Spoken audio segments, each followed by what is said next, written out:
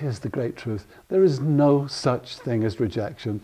There's only selection. It's a selection process. You don't walk into the store to buy pineapples and buy the first pineapple you see. You wait until you find a pineapple that's just ripe and perfect for you. And so that's the deal with dating. Look, if you're on a date and it's not working out, it's nothing to do with you. It's not your fault. Don't take it personally. You're with the wrong person, because you yourself have to do a little bit of selecting and rejecting. If you're on a date, it's not working, move on. Take your lovely emotions elsewhere. So remember, there's no such thing as rejection. There is only selection. Have fun.